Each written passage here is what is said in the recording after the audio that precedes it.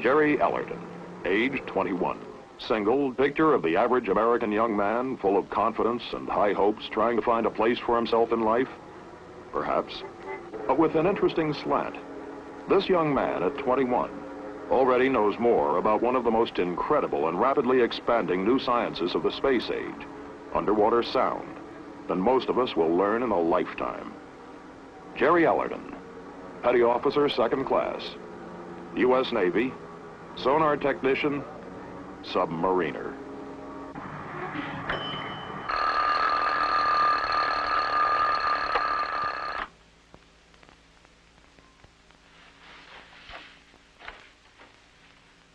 Ted Thatcher, age 31. Married, father of 2, a shortstop, and a ballet dancer. Life for Ted and Mary Thatcher is not too different from life for thousands of other young married couples. They coach the Little League, worry about finances, do the housework, and support the PTA.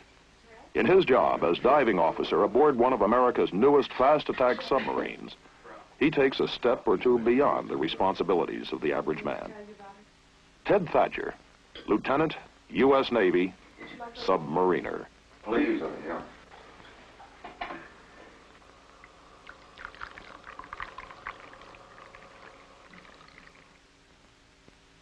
Steve Ferris, age 35, married with 3 children, again with interests and concerns like those of husbands and fathers everywhere. But unlike most men of 35, Steve Ferris, graduate of the United States Naval Academy, the U.S. Naval Submarine and Nuclear Power Schools, has a singular responsibility: the complete command of a $30 million fighting machine, a U.S. Navy submarine. Steve Ferris, Lieutenant Commander, U.S. Navy, submariner.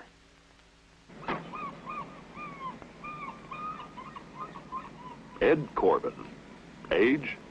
Well, only his wife and the Bureau of Personnel know for sure, but he admits to 27 years in the Navy. And 6 kids, 1 already graduated from college. Ed could have chosen a less hazardous life as a plant foreman or construction supervisor maybe, or almost any white-collar job you want to name. But Ed Corbin has been in submarines since World War II. On purpose. Because he likes it. And because he thinks it's worthwhile. Going to sea is nothing new for Ed, or for his family. The routine is so familiar that the kids usually don't even make it down to the pier anymore. Ed Corbin, Master Chief Petty Officer, U.S. Navy, submariner. This is about these men, the Ed Corbins, the Ted Thatchers, and the Jerry Ellertons. Of many ranks and ratings at bases throughout the world.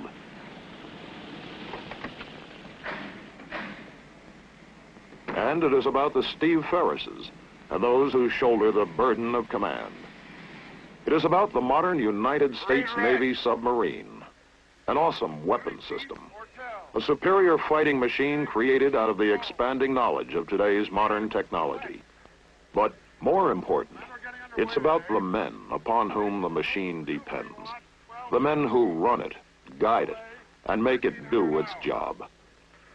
For these men represent thousands more around the globe, from Pearl Harbor to Holy Lock, from New London to Sasebo. Men who stand literally at the forefront of the free world's defensive strength.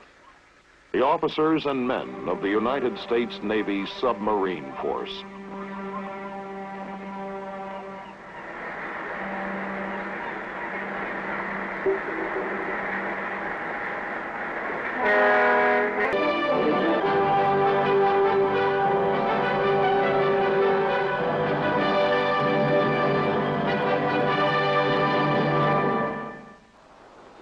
Today, with many eyes turned outward, toward the outer space away from Earth, some men have turned their attention toward an inner space beneath the surface of the seas. It is in that world of inner space where these men, the Submariners go to play a deadly serious 20th century game of cat and mouse.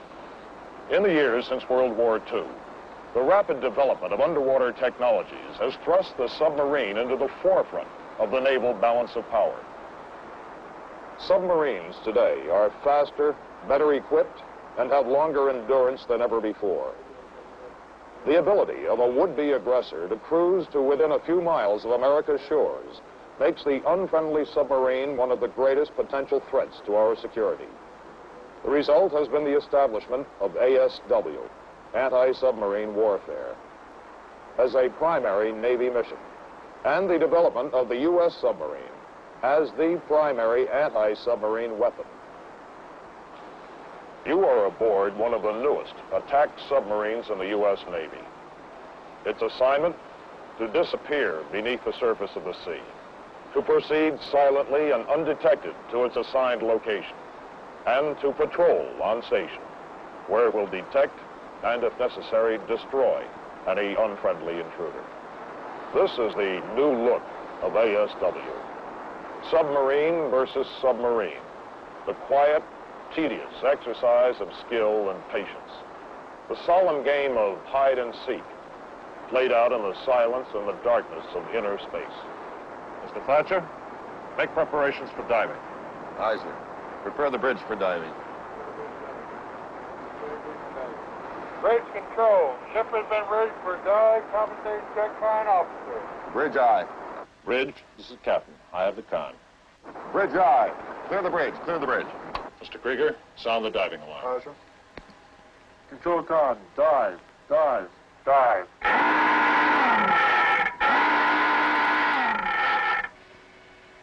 I'll ahead 2/3. 2/3. Bring out the bow plane. Bring out the bow plane, Judge. Going 2/3. Straight board, sir. Straight forward aye. John, control. Straight forward. Very well. Make your depth 200 feet. 200 feet aye. Make a depth 200 feet. 200 feet, aye, sir. 5 degree down bubble. 5 degrees down. Open and down.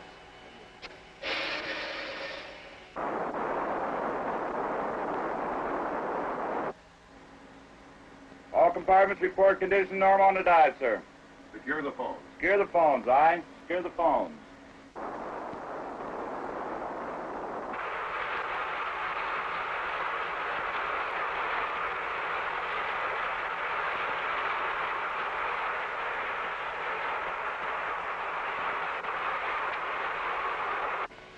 All right, ease your bubble.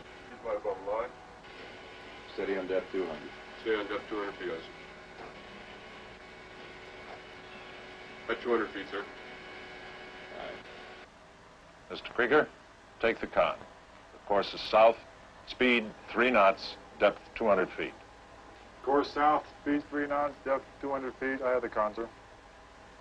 For all intents and purposes, we have disappeared. Once she descends below the surface, the submarine loses contact with the world above.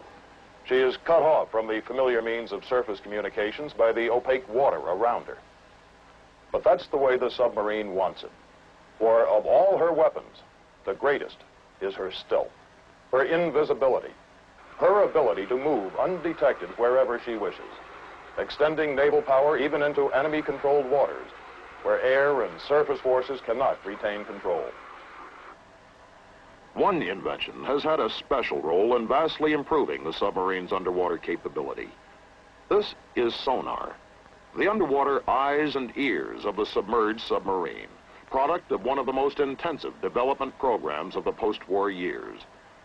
With extensive training, long hours of practice, and perhaps a little imagination, the skillful sonar operator can learn the distinguishing characteristics of the sounds that fill the seas around him. I guess the most amazing thing about underwater sound is how much noise there is in the water. You know, sound has been known to travel as far as 3,000 nautical miles through the water, even more. Somebody once described the ocean depths as a huge, almost unexplored jungle with mountain ranges, canyons, populated with strange creatures, and with all kinds of noises racketing through it. Actually, the air in our atmosphere is a fluid, just like the sea. but the water is much more dense, so sound can travel further in water. Although you can't see them, there are several arrays of hydrophones on the outside of the submarine hull to pick up the sound. Then the sonar equipment amplifies it so that we can hear it better, identify it, and tell where it's coming from. It's a funny thing, but after a while you can almost see with your ears the things that are moving in the water around you. Whales. A whole school of them. I never realized there were so many whales in the ocean. That's a merchantman, probably an antique. She's probably giving it everything she's got and making about 8 knots. There's a porpoise. Scientists believe they can actually talk to one another. The modern submariner, a new breed. Young, technically oriented.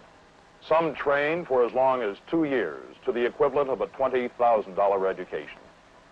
But the submariner certainly is not just one man or type of man. There's much more to the story which should be told. The Navy, with nearly 200 years of superiority on the seas, is rich with history and tradition. The accomplishments of today are, of course, the result of yesterday's labor in the submarine service, just as anywhere else.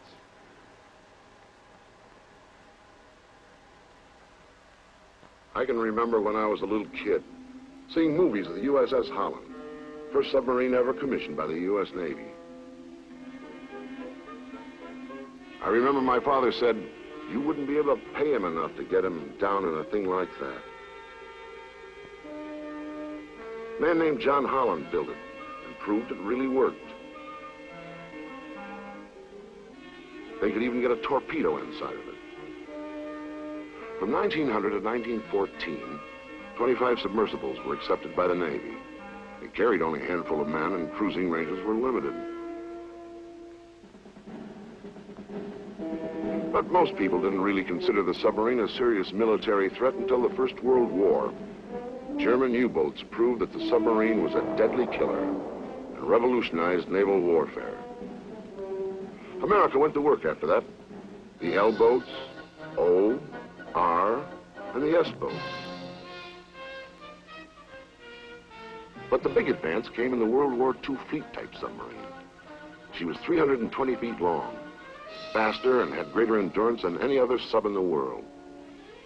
My first 2 subs were fleet types in the Pacific, where the submarine force piled up a record number of kills against enemy shipping. Well, we thought then that the fleet type was the last word.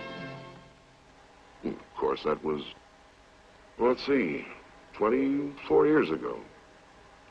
None of us could have realized then how incredible the changes of the next 20 years would be.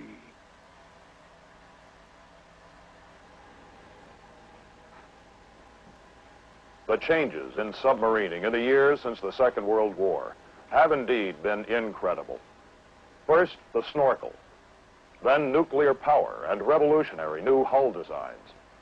In general, as improvements were made, the hulls got larger and roomier, and consideration was given to habitability during design and construction.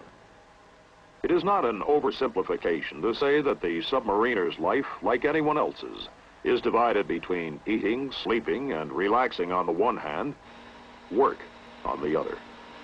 It's just that his work is of a rather momentous nature, and a great deal of our future depends on how well he does it. Man battle station's torpedo. Man battle station's torpedo. It has been said that there is more science packed into a submarine per cubic inch than into any other warship. At no time does the full scientific and technological potential of the submarine come into play as it does during a fighting situation. Our submarine has been assigned to set up a designated zone of defense.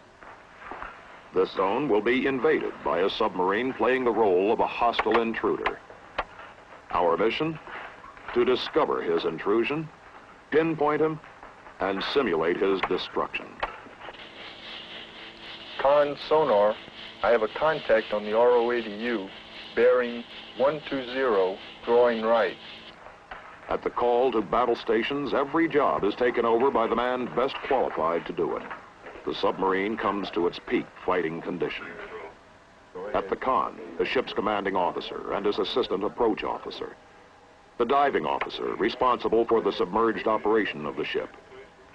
Nearby, the fire control party, the fire control coordinator, and 3 fire control system operators. Their responsibility to solve the mathematical problem of determining the relative positions of own ship and target, and put the torpedoes on the right track to hit the target. The plotting party, supervised by the plot coordinator. Information received from sonar is applied to different plotting techniques in a multiple attempt to get an accurate solution of the target's course, range, and speed. Below in the torpedo room, weapons system personnel man their stations and prepare to ready the designated weapons for firing. The indicators on the weapon monitor panel keep the operator and the torpedo tube captains informed of the status of the entire fire control system and what is taking place above in the attack center. Con, sonar, I now hold target bearing 125 in audible contact, evaluated as possible snorkeling submarine, designated Sierra 10. Very well, sonar. Send bearings every minute and report when you can hold them in ATF. Sonar I, contact Sierra 10, now bearing 127 and closing. Make ready Mark 370 torpedoes in tubes 1 through 4. Sir. Tubes forward, con. Make ready 4 Mark 370 torpedoes in tubes 1 through 4. Con attack. Mark 370 torpedoes are loaded in tubes 1 through 4. Con, sonar, contact Sierra 10, bearing 129. Evaluated as definite snorkeling submarine. I'm tracking in ATF. Very well, sonar. Get a turn count on the contact. Sonar I. Plot. We'll make an approach against contact Sierra 10 bearing 130. He is a snorkeling submarine. I intend to fire 2 Mark 370 torpedoes. The tactics of a submarine attack are divided into 3 phases: contact, approach, and attack. The first phase is now complete. Already, we know quite a bit about our adversary. He is a diesel-electric powered boat, capable of running submerged on his batteries even more quietly than a nuclear sub. But his batteries eventually run down. He has been forced to come to surface to suck in air through his snorkel, to run his diesel motors and charge his batteries.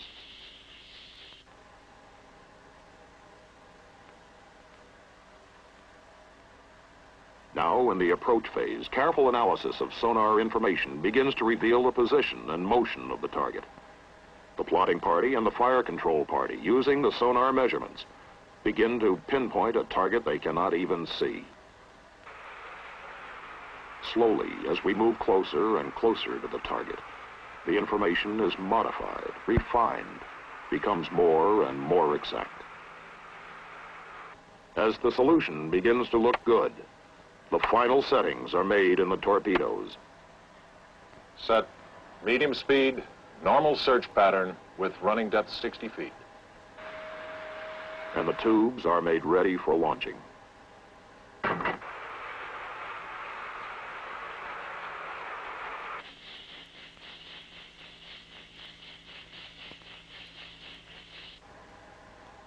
How does your solution look, Mr. Green? I think we have him, sir. We need 1 more bearing from sonar plot.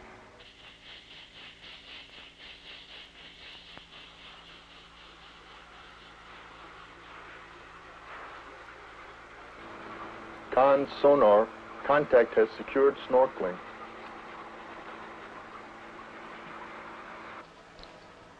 Contact has secured snorkeling. Plot eye. Con, sonar, contact is cavitating. Sounds like he's going deep.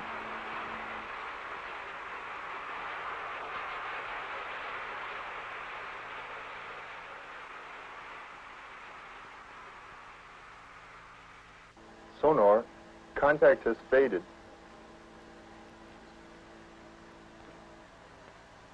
Sonar, shift to manual tracking and search 30 degrees around last contact.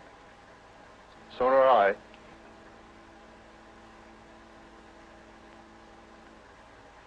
Sonar, do you hold him?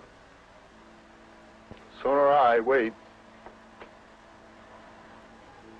Con sonar, I hold no contact.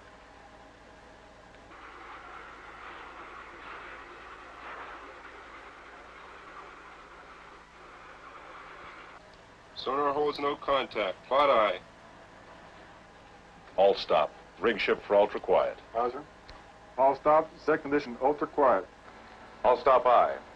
All stop. All stop. Answers all stop. Mr. Krieger, take the con. I'm going below. Aye, sir. Aye, the con.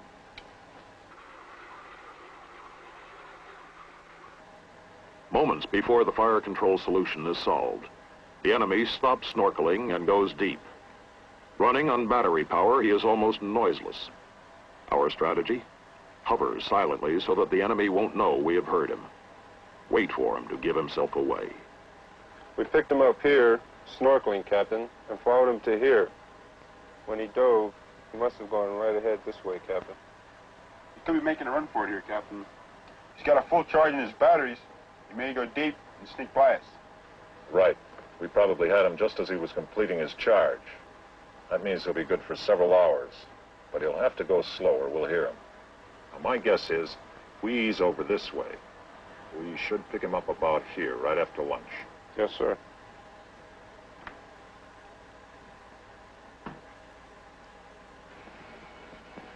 Mr. Thatcher, come right to 200 degrees and make your speed 3 knots. Aye, sir. And Mr. Thatcher, keep it quiet. Aye, sir.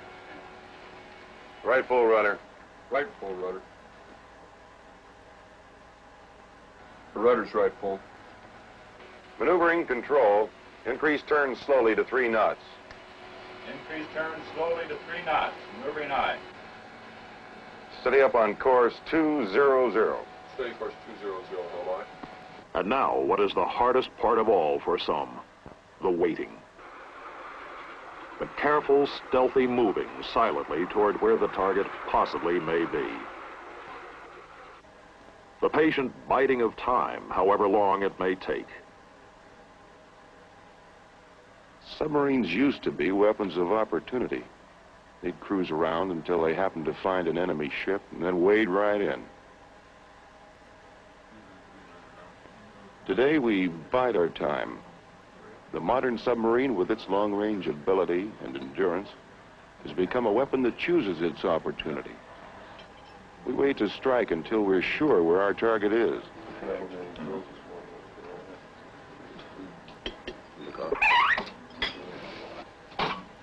Captain, pass the word to man battle stations. I have him again. Snorkeling. Same contact we had this morning. Let's get him this time.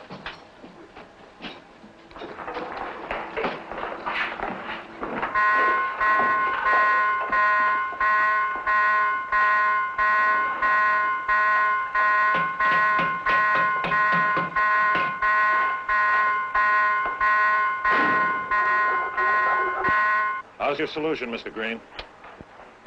Looks good, sir. All tubes ready in our respects. Match sonar bearings and shoot. Set. Shoot. Fire one.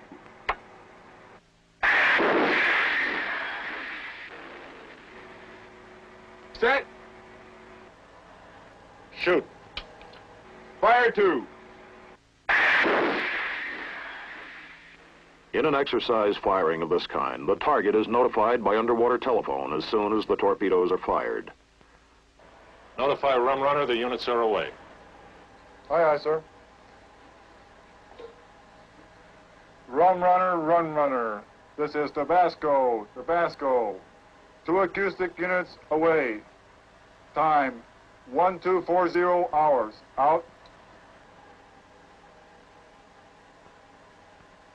Again, nothing to do but wait. The torpedoes will take several minutes to reach the target. If they are on their mark, The target will hear them and report the outcome of the attack over the underwater phone.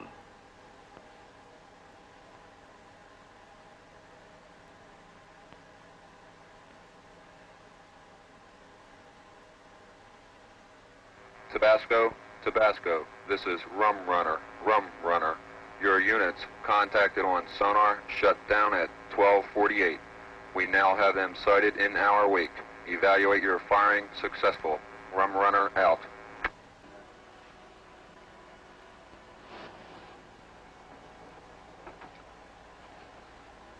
For these men, the successful completion of this mission, even though it was just an exercise, is of most critical importance. For they are practicing the skills they may someday be called upon to use in earnest, skills upon which a great deal may depend. They are working in a new dimension, under a new discipline, and armed with a host of new technologies, which even the visionary builders of America's first submarine, the Holland, could never have imagined. Nuclear power, revolutionizer of naval strategy, giving birth to what had never been possible before, a true submarine, and the accessories which interlock to make the modern nuclear submarine the finest and most sophisticated weapon system in the fleet.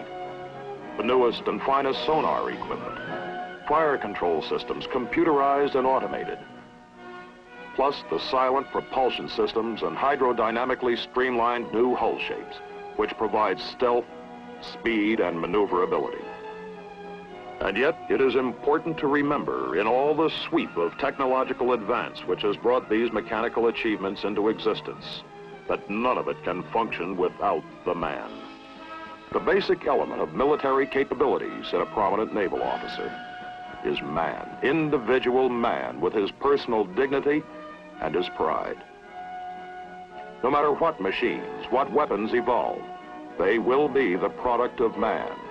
Man will maintain them, and above all, man must control them.